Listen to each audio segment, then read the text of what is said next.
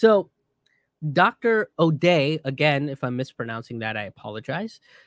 She is the coordinator of the People's Health Movement and basically been helping Palestinians who are injured in the West Bank, dealing with COVID, and trying to get access to medication and stuff like that. She was part of a movement that was trying to help Palestinians.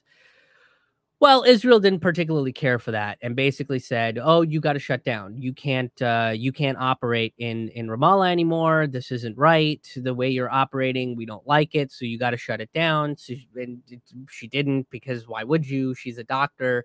She's there to help people. We're still in the middle of a pandemic, and she's still trying to take care of these people who are suffering. That's her Hippocratic oath, is to make sure that she does no harm. Why would she shut down this thing that's helping Palestinians who are suffering under oppression, under an apartheid occupation? So she didn't. So they raided her house. They raided her her whole operation, and then they detained her. So she's arrested and currently being detained by, the Israeli military. For what? Now they're claiming she broke the law by not shutting down her practice. But she didn't do anything wrong to begin with, so why would she need to shut down her practice? I think this is an attempt for Israel to let these diseases and various other conditions run rampant within the West Bank, within Gaza, within occupied Palestine.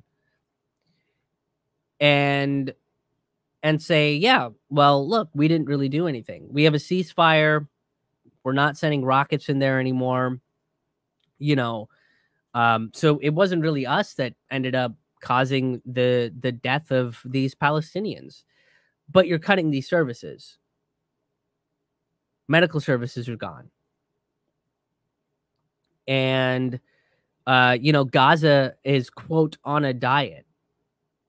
I covered that in the video I released last week about how Israel is an apartheid state. They literally wrote that into the legislation. Hey, we need to put Gazans on a diet.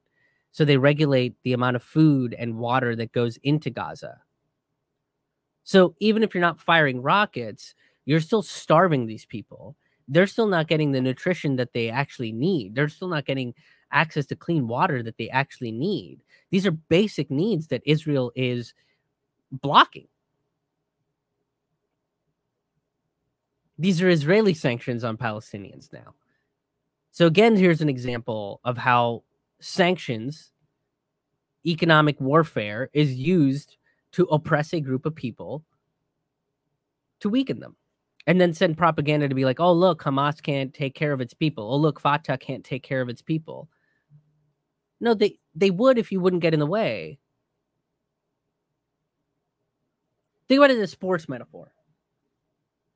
If you're really, and I'm not even a sports guy, so if this is a little messy, it's a little messy, but I'm trying to talk to the normies here. The average person that doesn't do deep dives into politics and history.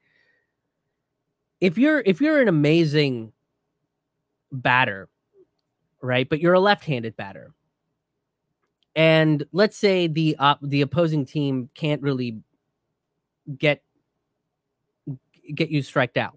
You keep hitting and you keep getting home runs. And they go, hey, listen, maybe this guy's on drugs. We don't know, but let's not take any chances. Left hand, the left hand gets tied behind the back, and he has to bat with his right hand. And then he misses and he gets struck out. And they go, see, he's not very good. He wasn't very good. It was probably drugs. That's probably what it was. No, you tied his left hand. You tied his dominant hand behind his back. You're not letting him do what he would do. That's basically what's happening with economic sanctions. You're tying somebody's hand to their back and then saying they're not a good batter, but they're batting one-handed and not on their dominant hand. So you manufactured that report. That's what's happening with any economic sanction that gets placed, whether it's Palestine, Iran, Cuba, Venezuela, whatever it is. And that is not capitalism saving lives. That is capitalism doing its part to cause more human misery, to cause more suffering around the world, restricting economic systems and ways of life that are built on uplifting people. Socialism, communism, they work on uplifting people.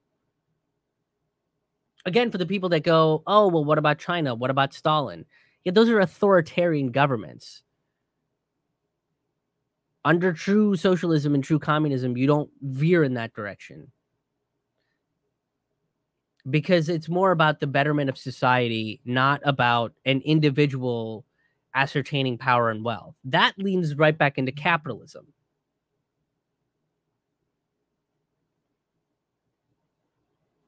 What reason that Israel needs to take away a doctor trying to do her job?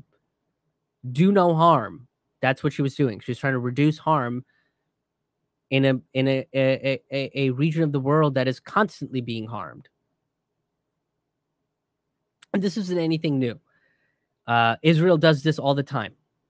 At the Great March of Return, they fired on medics, and then they used the famous medic to bolster their false human shield claims. What she actually said was, "We're the shields to the people because Israeli soldiers fucking shoot people when they're down." Because of that false narrative that everybody's Hamas. Everybody's not Hamas. And even if they were, that's the legally elected government in Gaza. So now you're making a political killing.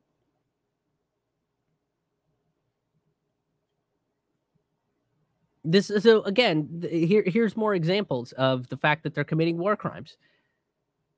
And they're going against the Geneva Conventions. And there's no trial for them. Everybody's just staying silent. The international community can't stay silent when they're doing shit like this.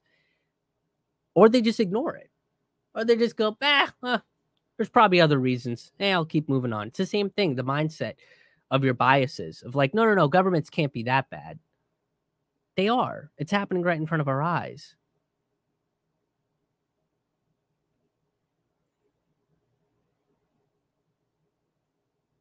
Anyway,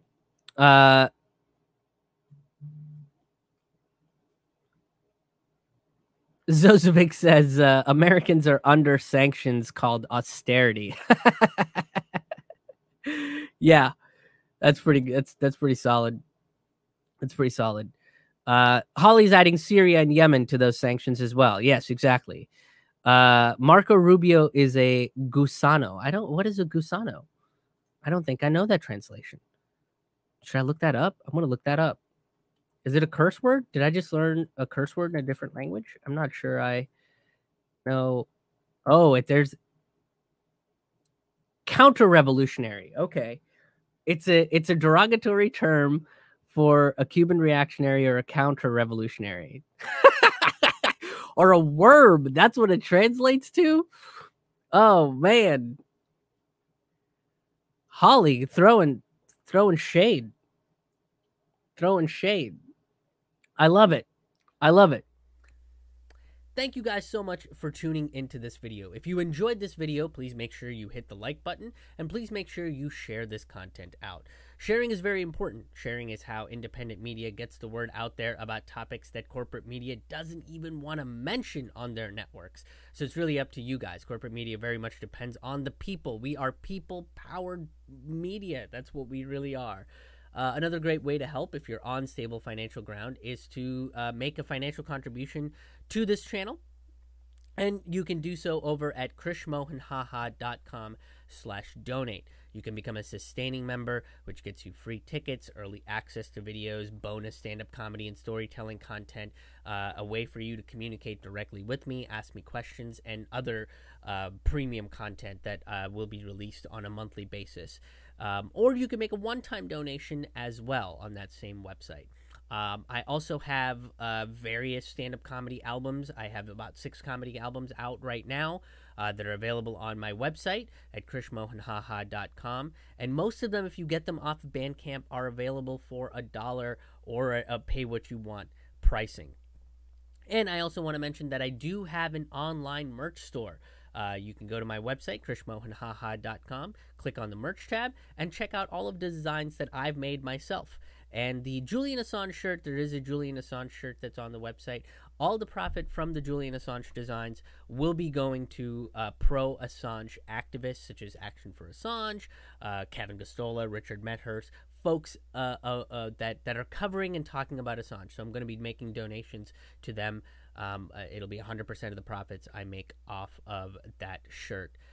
Thank you again for tuning in. Thank you again to all the people that have made contributions to the show, that regularly check out my content, that have subscribed to my channels. I very, very much appreciate it, and you guys help keep this this train a moving.